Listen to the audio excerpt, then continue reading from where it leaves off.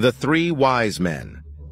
The story of the three wise men, also known as the Three Kings, is found in the Gospel of Matthew in the New Testament.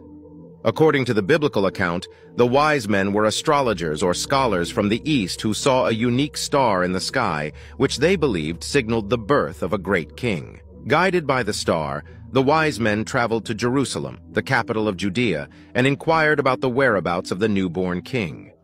King Herod, disturbed by this news, gathered the chief priests and scribes to inquire about the birthplace of the Messiah. They informed him that the Messiah was to be born in Bethlehem, as prophesied by the prophet Micah.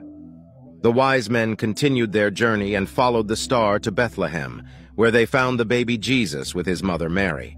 They presented gifts of gold, frankincense, and myrrh as a sign of honor and worship. In a dream, they were warned not to return to Herod, so they departed for their own country by a different route. The story of the wise men is often associated with the theme of seeking and finding Jesus, as well as the recognition of Jesus as the King and Savior. It is a significant part of the Christmas narrative, commemorating the visit of these distinguished individuals who recognized and worshipped Jesus as the promised Messiah. This is the end of this episode. Follow for more.